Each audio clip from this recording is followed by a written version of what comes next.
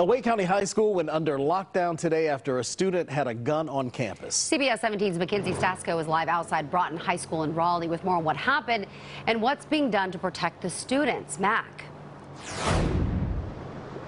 Yeah, Angela, school leaders at this point aren't saying much, only that the student had the gun on campus. So again, at this point, it's unclear if the student actually carried that gun into Broughton High School or if a classmate gave it to them. But we know that the school is now increasing security.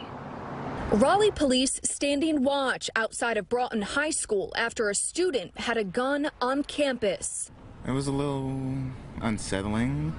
School leaders got the report sometime this morning and then placed the building on lockdown. I thought it was like maybe something going on around the school that caused us to be locked down. I didn't think it was actually inside.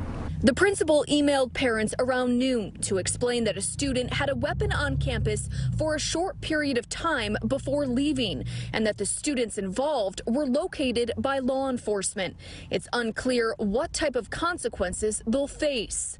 I asked the principal where police found them and how those other students were involved, and am waiting for a response. It was a little upsetting. They said it was fine, that the police officers handled everything, but the student had no intentions of using it. I asked Raleigh police what type of gun the student had and if it was loaded, but haven't heard back.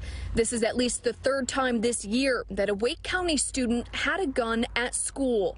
It happened at Cary and Enloe high schools, and now Broughton. I think the principal here does everything well. We love her, and I think she handles it very well.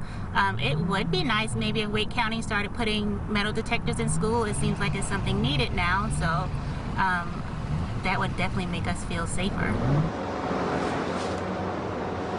And Wake County schools do not have metal detectors. A spokesperson tells me at the moment there are no immediate plans to change that. Live in Raleigh, Mackenzie Stasko, CBS 17 News. All right, Mackenzie, thanks so much. Tonight, the Moore County School Board will get an update on a message filled with